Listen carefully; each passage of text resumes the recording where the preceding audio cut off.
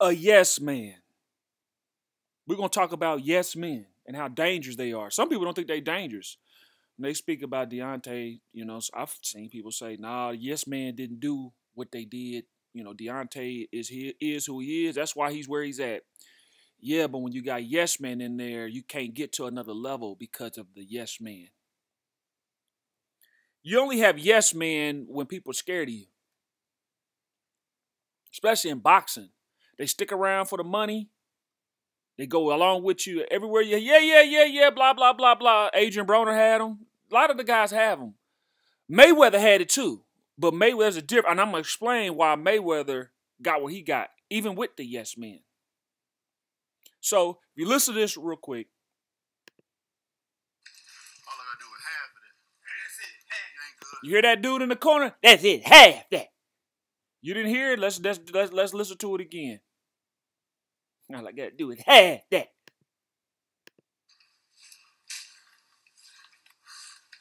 All I gotta do is half of that. That's it. Half ain't good. He ain't good. Deontay sitting there, he got done training. This was with the Fury stuff going on. This is where he got to convincing himself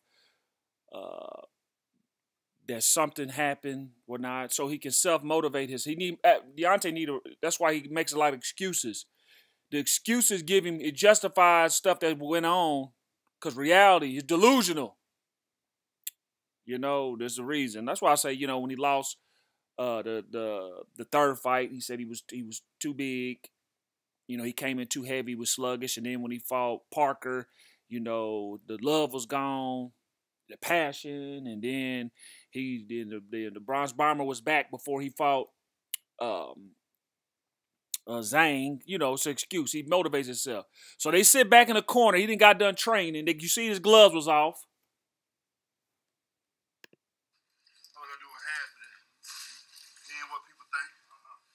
You hear him in the background? Nah. The way he's talking, Deontay does it. He was doing this by himself too. People don't just talk like that. He's doing that. He does it to himself to convince himself. He's always convincing himself. I know him. Y'all know him. Well, some of y'all don't, but I know it's tight. Excuse me. Let me clarify that. I know it's tight. People that do that stuff do it all the time. No, you're a fucking cheater. You cheater. You cheated on me.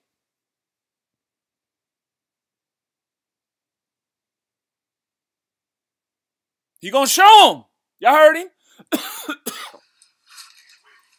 Can't wait. Now he sits up like he the king, like he King Tut. And it ain't just, it's how he set up too.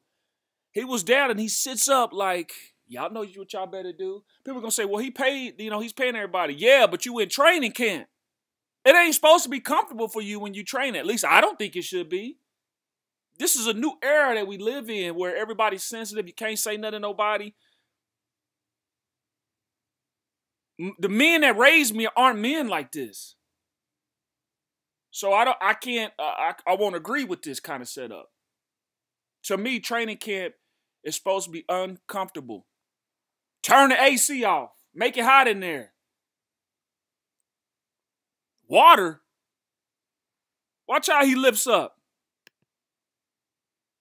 Like, y'all, you better hurry up and give me my water. I'm not playing with you. They jobs, they on pins and needles in there. Their job is on the line. They there to self-soothe, make him feel good. Look at him. King Tut. Give me my water. Now, here the guy, they won't even get a chance to hit you behind the head this first round. This go round. Insinuating that he was cheated. Knowing Deontay, when he get inside, he's a master of slap boxing and Steven Seagal tactics, hitting you behind your head and doing all kind of stuff. They ain't saying none of that stuff. Yeah.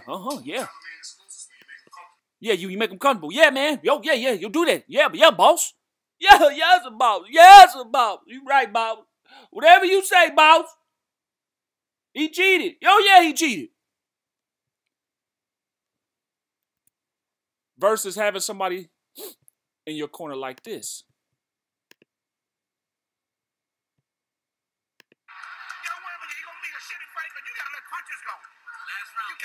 to get if you miss it, bang, and go right back. And don't take 30 seconds and start another punch.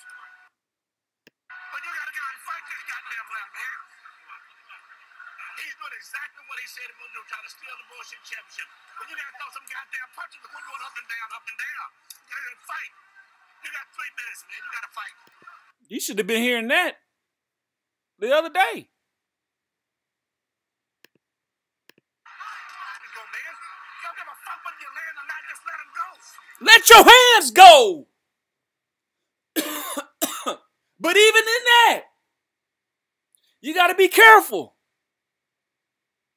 A lot of these guys don't have fathers. They always showing their moms in the stands. And if they father's there, then he only showed up when the guy got famous. I'm just saying that's what happens. Now, we're going to get to Floyd Mayweather. Floyd Mayweather, the reason why he got to where he got, even with Yes Man, he got all the money in the Yes Man because his daddy.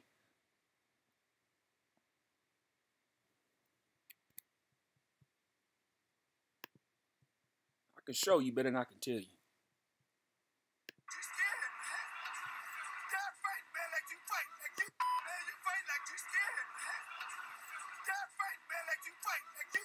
He know the disgust look on his daddy's face. And he could talk to him. Floyd Sr. was not scared of Floyd Jr. Floyd, the reason why Floyd got where he got when his daddy went to jail, Floyd got a chip on his shoulder. He wanted to show his daddy that I can do this without you. You ain't the best. You ain't been there. That's why he said Roger was the best trainer ever. And he had to keep winning with Roger so he could keep that narrative. He had to. Then reality hit. Roger got sick. He passed away. So he got back with his dad before it came to that when Roger started getting sick. But he realized my daddy ain't going to be here forever. And he did start me out. I want to finish my career with my father. Then his attitude changed. But his daddy he was no nonsense. He talked, man, Floyd Sr. talked like that to De La Hoya when he had him in the corner. He talking to him, man, what you doing? Because when you hire a trainer, you hire for him to train you. You don't hire me for you to tell me what you gonna do. I got better things to do. If you're not gonna listen to me, man, I'm gone. I don't need your money. I'm a world-class trainer, so, you know, if Floyd Sr. had money too, Malik don't. He got a trainer that took a dive with him. And you got this guy that couldn't beat you. They're going to try to give you tips on how to beat people? Come on, man. Make this make sense. Hey, and the crazy thing about it, I believe Deontay Wilder ain't done. He said he was going to retire. I don't think he's going to retire. He got an ego problem. Everybody's telling him, oh, yeah, man, hang it up, man. It's over with. It's over with. Yeah, he said it too, but he talking. He's letting people know that's a mind game he's playing on everybody. He talking about stand over his body, letting him shake. He's trying to let everybody know the Bronze Bomber is back. Hey, man, if I don't win, I'm going to retire. This is it for me. That's all talk. I bet he come back. Bet he come back. Next time he might come back with Breland. Now he gotta have another excuse. Man, Malik ain't trained me right. I'm telling you. Dude, Zhang's 41 years old. Deontay's 38. If Zhang can do that at 41, Deontay in his mind said, well, shit, I can keep going too. Deontay's not done. I got a gut feeling say he ain't done. Does Deontay have his father?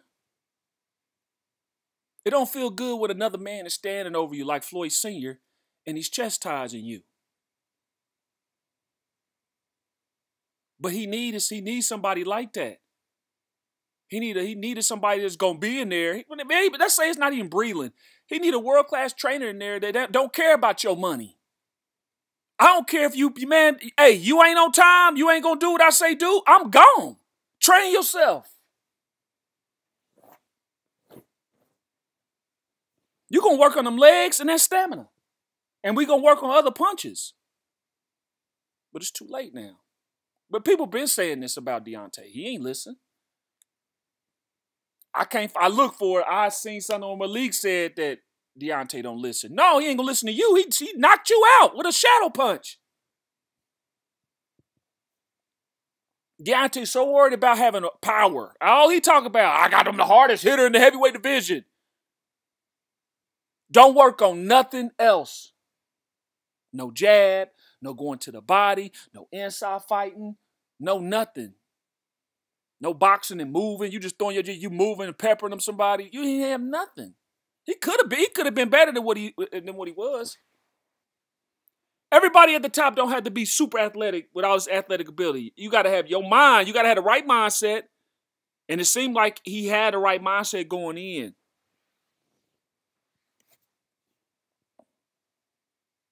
He got to have a trainer in the corner that's going to tell him, look, before I do this, I'm telling you, if you don't let your hands go and I see you in trouble, I'm throwing the towel in. Man, I'm throwing the towel in.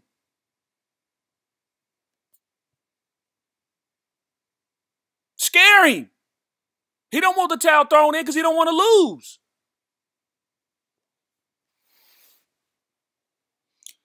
But yeah, the yes man will destroy you because they scared of you. But then I'd rather be in the position where I got somebody over me like Manny Stewart yelling at me where I'm scared of my trainer.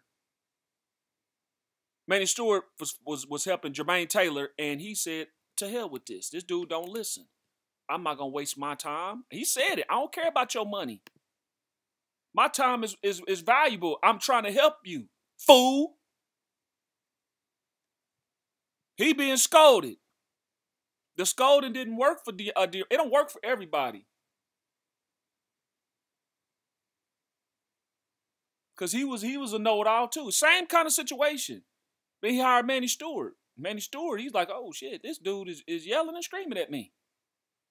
When you yell and scream, you can't really get to guys like Jermaine Taylor or, might not be able to get to Deontay, but all I'm saying is he needs somebody that's going, even if they're not yelling and screaming at Deontay, they can set the precedence and say, look, hey man, you gonna do what I say? I ain't gonna yell and scream at you. I'm all business. My time, I can be with my grandkids. I could be on the lake fishing. I can be doing all kind of stuff, then wasting my time with you not listening to me. Either you gonna listen to me or I'm gone. Have somebody else, have Malik Scott train you. Then when y'all in there fighting, you telling them the instructions and stuff and he ain't doing it, Deontay's sitting there peppering, he getting hit. Hey man, either you gonna let your hands go or I'm stopping the fight. I'm not gonna let you take no more punishment. He needs somebody at least like that. But Deontay ain't done. Oh, he ain't done. He coming back. All them yes man in his corner. Yes, yeah.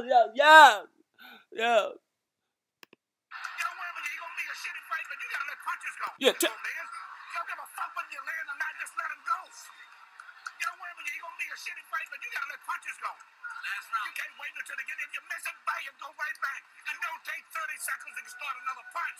But you gotta get out and fight this goddamn left, man. He's doing exactly what he said he was doing, trying to steal the bullshit championship. But you got imagine if that was Emmanuel Stewart's real son.